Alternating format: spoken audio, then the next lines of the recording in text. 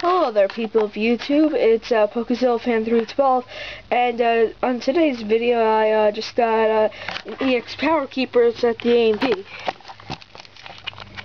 I got this at like the what's it called again? The vending machine. Well, it's like the one that like twirls when you like put the money in, then you like select what like number or letter, and then it like spins, and then you get the card. Well, I got EX Power Keepers, and well, as you can see, it's not fake, because luckily it's not fake. But here, I'm gonna make the video, and this is my first ever Pokemon card video. I'm probably going later on. I'm probably going to make a video of my collection of Pokemon cards, and I'll also make a video of my fake cards, which I never use, but still. So let's go.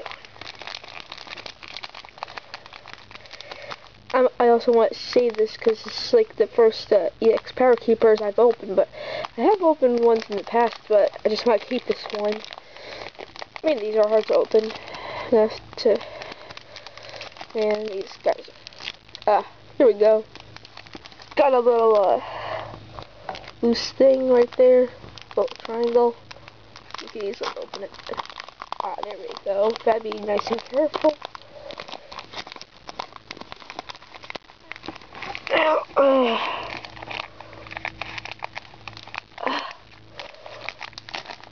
Alright. 1, 2, 3, 1, 2. I think I got something good. I think I did the card trick. Alright, so we got a Bagon, Machop, Torchic, Root Fossil, Ralts, Noseleaf, Scott. Our reverse is a Vulpix, which is a Comet, and a Mawile. I hope that, man. Well, that's all, guys. I got pretty decent ones.